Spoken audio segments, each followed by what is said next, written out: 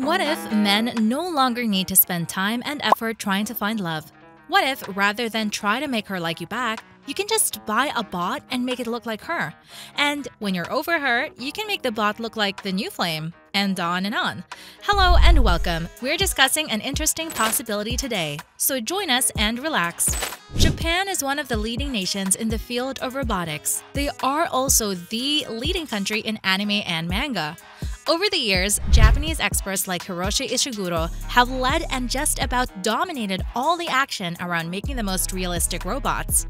Have you heard of Erica and the Geminoid robots? Yes, they're all his work. Brilliant man, won't you say? If you haven't heard of him, don't worry, we've got you covered in this video about the most realistic female robots.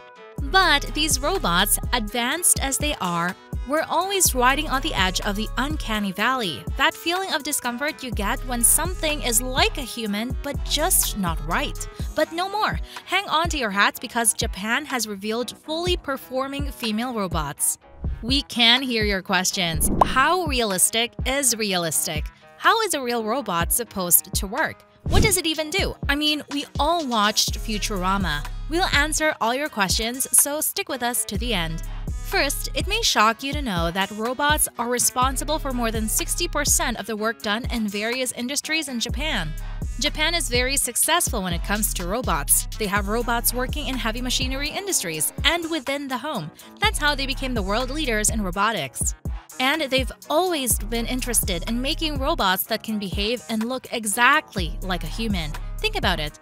A wisecracking, lovable robot like Bender or one like Calculon, an actor robot. This is actually a reality already with Erica. Isn't that amazing?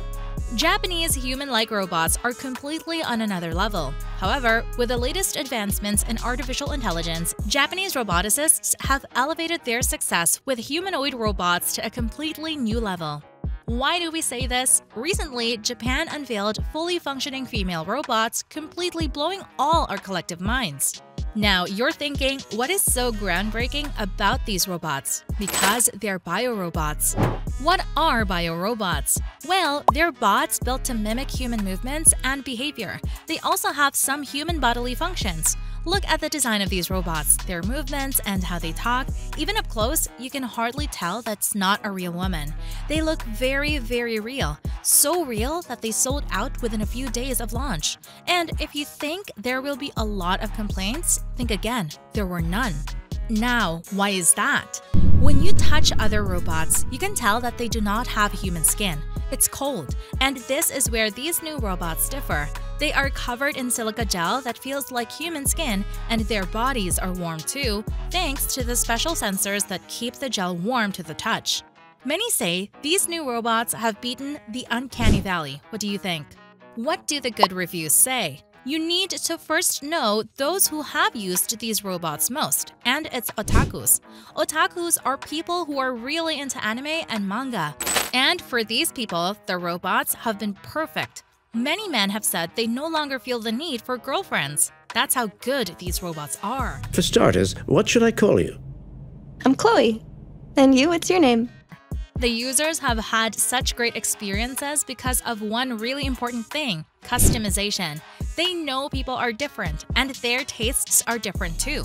So the robot you buy can be made into the form and shape you desire. Tall, short, slim, or thick, or muscular. Even hair and eye color can be customized. And don't think they only built these robots to be physical fantasies. They're also quite smart. In fact, the chip is very powerful, and you can connect it to every appliance in your house. Your TV, lights, your dishwasher, you're in full control. We've mentioned their movements and expressions before. Their joints are rotatable and flexible, even more than a human's. Okay, it can do all that, but can I talk to this robot like a person? Yes, you can, through machine learning. You see, the more these robots interact, the better they get at interacting. At first, their expressions and responses may not be perfect, but just keep interacting with them and soon you'll forget your friend has a warranty. This is just brilliant, don't you agree?